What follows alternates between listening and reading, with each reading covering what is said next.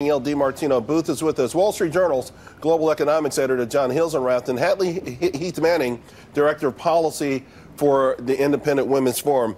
Folks, just to recap real quick what Jennifer said, I thought it was interesting. It just seems how much perhaps the Fed was paying attention to market volatility, how much that may be playing a role in their decision-making process.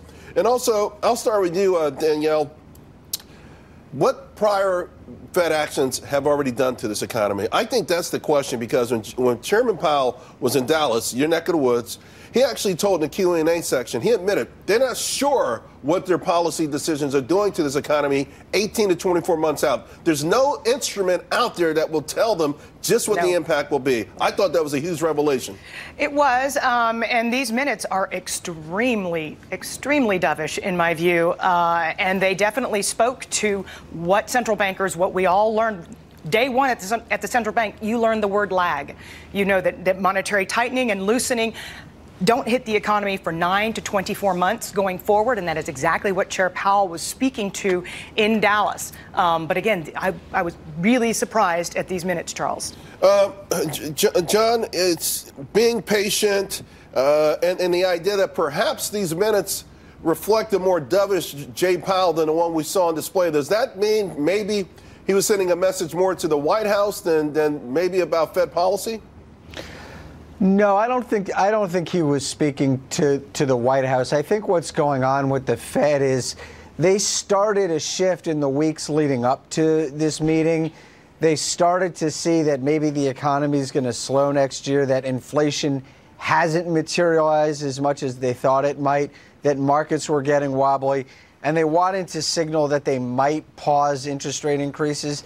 They kind of sent hints about that at the meeting, and these minutes reflect that. And then since then, when the markets just completely fell out of bed, they realized they had to dial up that argument, and so they did last week. And I think we're going to see more of that when the Fed chairman speaks later this week. I think what they see is an economy that grew really fast this year, didn't produce inflation, and markets are now signaling worries. So they're trying to say to the market, yes, we get it, and we might pause on these rate increases in 2019. And Hadley, one of the other criticisms was, the Fed, their role, okay, you have a dual mandate, inflation or, prices and employment. If everything feels like it's okay right now, wage growth is a little bit more than it had been, but it was long overdue. Is it their mandate to stop or slow an economy that's not necessarily threatening inflation in the first place? Right, and any decision that the Fed makes is, unfortunately, it's going to have some political overtones. They have to ultimately take sides. There's savers and there's borrowers, and they're impacted differently by what the Fed decides to do. But when the Fed looks at our economy, I mean, there's a big picture. There's a lot of data. When you look at, for example, the past 3 jobs reports show on average we've been adding 250,000 jobs per month. This is a very strong labor market. That's one aspect of our economy that, gives us reason to be optimistic about growth and about, the fundamentals of our economy being strong. The Fed can't ignore that data, although President Trump would be happy if the Fed does decide to be less aggressive and take a pause on some of these rate hikes, as it seems like they may do. Well, Danielle, does the Fed then, do they work off their old models and assumptions? In other words, some people are saying the dynamics have changed. The inflation threats of the 70s, they're not there. They may not come around for a long time. We live in an Amazon world. We live in a world with deflationary pressures, not to add how much oil has come down and things like that. But in general, a deflationary sort of economy, maybe it's the internet that's changed everything. Is the Fed changing their modeling at all? It sounds as if they are, based on what we've heard and seen since the Fed met on December the 14th. It looks like they're sort of abandoning what you're referring to, which is the Phillips curve, which is that tight relationship that used to prevail in the 70s and the 80s that really does seem to have fallen apart in the current era. So higher job growth automatically meant higher wages automatically met a threat or inflationary pressure. Right. When we were young, it did. John, you mentioned that Jay Powell. Hey, Charles, can I say one other thing about that?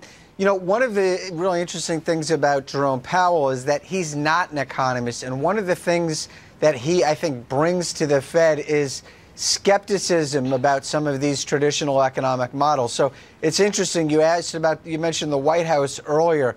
You know, the president wants the Fed to take a different course, not to raise interest rates as aggressively.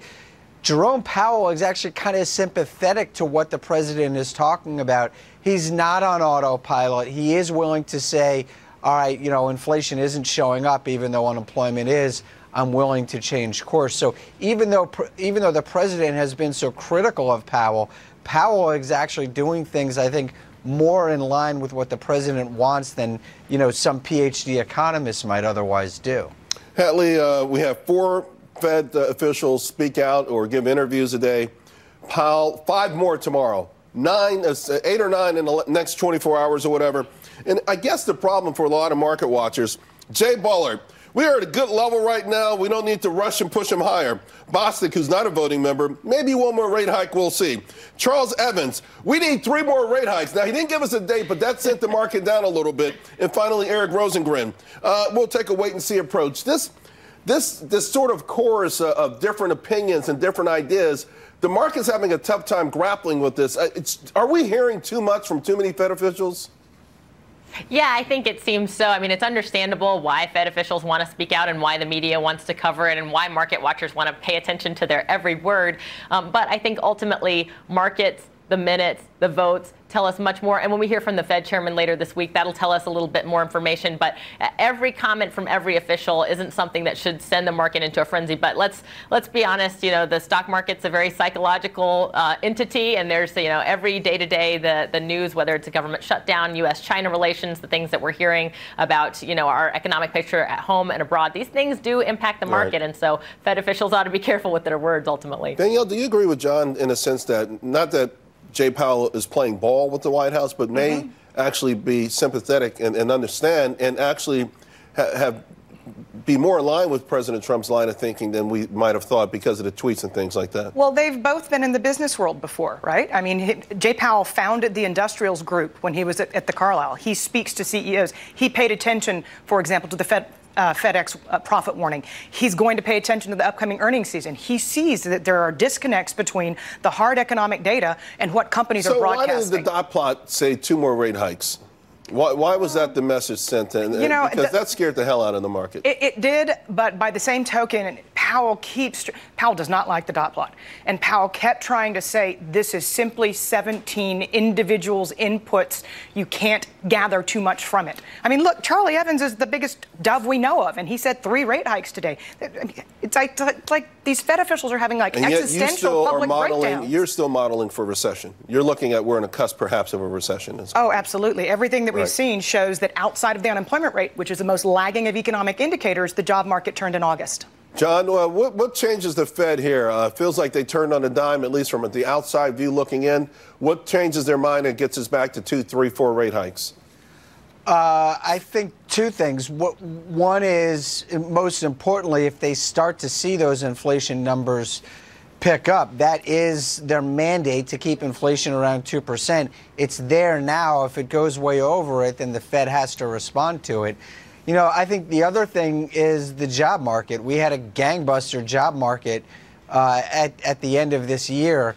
And I think if they see the economy continuing to create jobs at a really aggressive pace and that unemployment rate continuing to come down, then they might feel a little bit more comfortable about continuing to raise interest rates, too. So, Danielle, that would be a modified Phillips, right?